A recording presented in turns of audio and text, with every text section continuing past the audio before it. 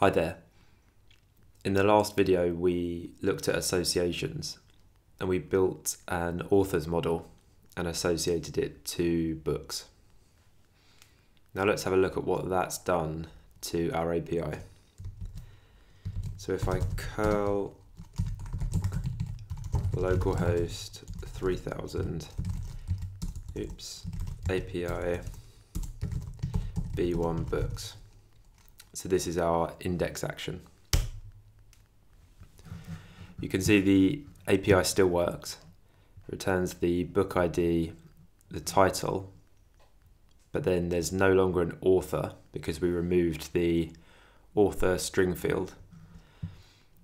And we have the standard Rails created and updated at, and then we have this author ID, which isn't particularly useful because we don't have an API to get the author using the ID. And I mean that one specifically doesn't have an author set, but these more recent ones do. So you can see that the author ID is working, so the author is associated correctly. It's just that we're not returning that data in the API. So in this video, I want to talk about representers, or they're sometimes called serializers, which is a way to control the data that our API returns.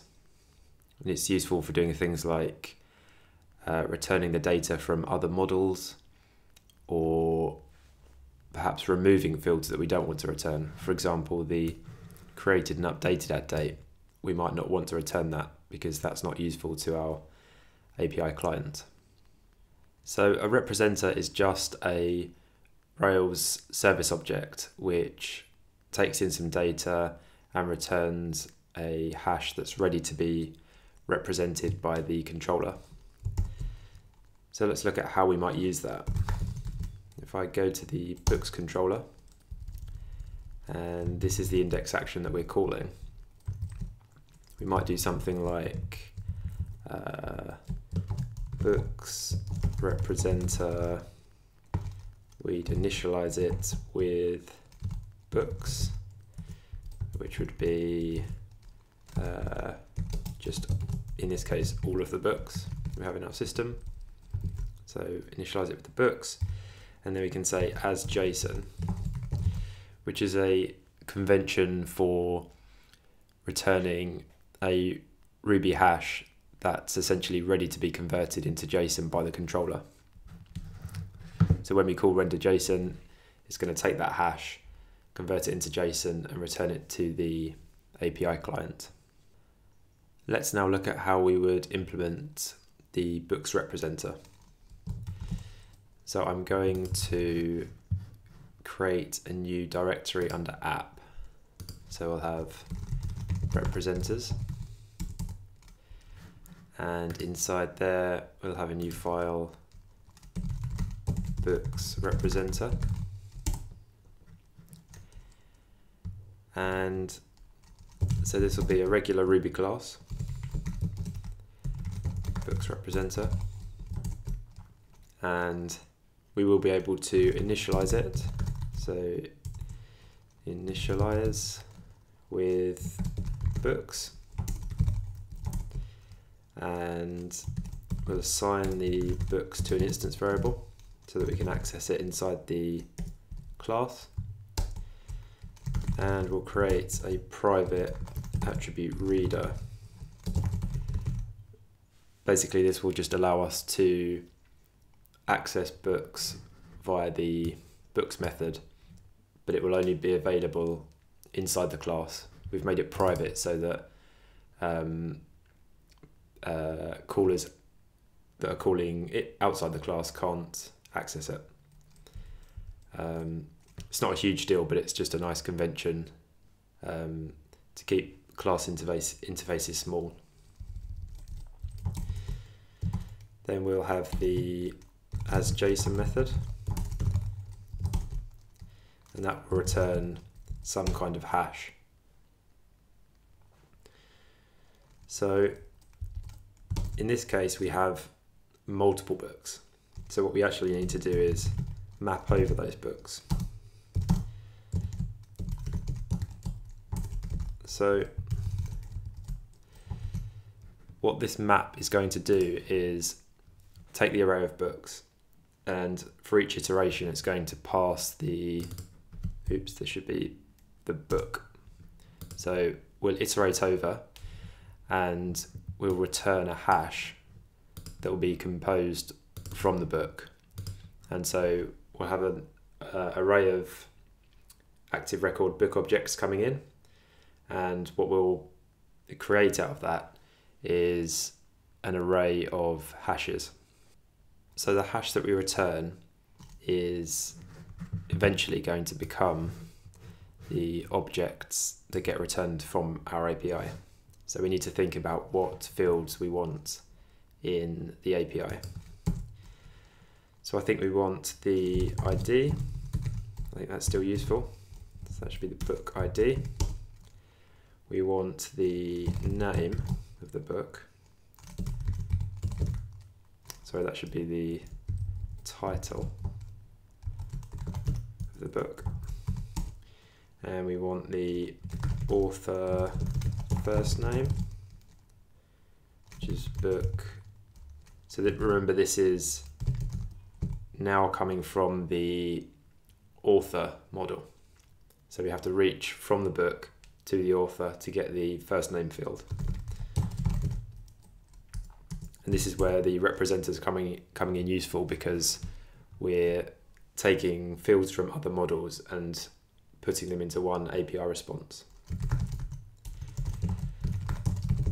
Author last name.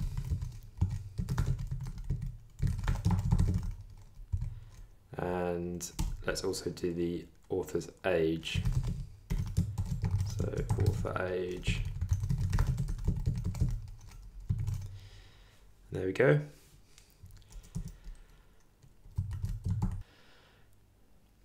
And now if I call this API, so I get an error, undefined constant books. That looks like it's in the controller. Oh yeah, so I accidentally pluralized this. It should be book. Let's try that again. Just clear the terminal. Now I get another error. Undefined method first name for nil class. Yeah, so this is because I'm iterating over the books, and then I'm calling book author first name. Now the problem is, because we added the association only recently, we have some old data which doesn't have, we have some old books which don't have authors. So Rails would do book.author, which would return nil, and then we're trying to call first name on nil. So what I'm going to do is jump back over to the terminal. I'm going to open the Rails console, and I'm just going to delete the old records. And what I can do is a quick select. So I can do, if I select the book based on the author. So select is another Rails enumerable method similar to map. Only this time what it will do is select the records based on the block. So I'm going to iterate over the books, and I'm only going to choose books where the book.author ID is nil. So that will return a list of, so you can see that that returns 3 books, but we have a total of 5 books in the system. So those 3 books that are being returned by the select, they all have author as nil, and they are the ones that are causing the error. So what I'm going to do is destroy those. Oops. And sorry, I can't just call destroy because it's an array. I need to actually iterate back over the array and call destroy on them. So I need to do map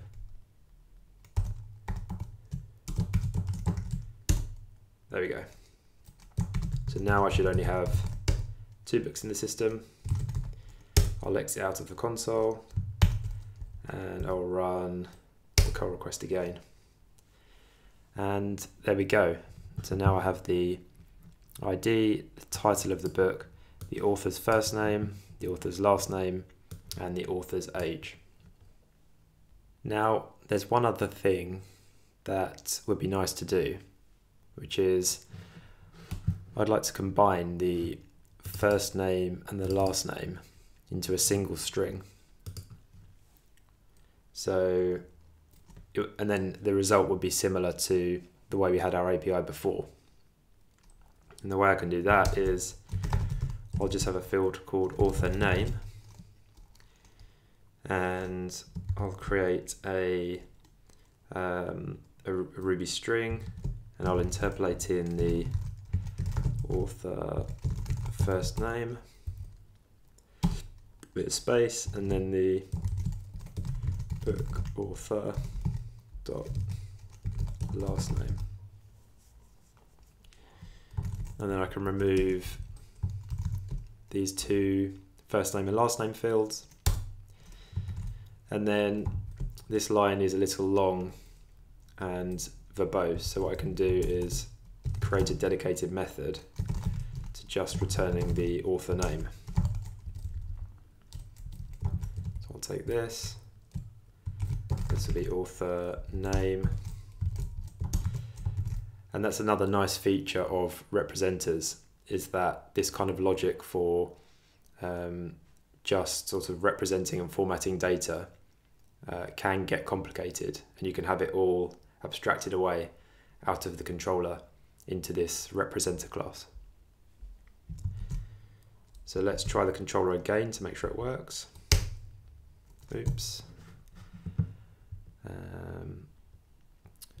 Oh yeah, so I think the issue here is that I need to pass the book, because books is available globally to the representer, but the book is only available inside the block. So what I need to do is pass the book into author name. Let's try that again. There we go, I'll just clear the console. So now we have the ID, title, author name, and author age. Thanks for watching. I hope you found this video on representers useful, and I'll see you in the next one.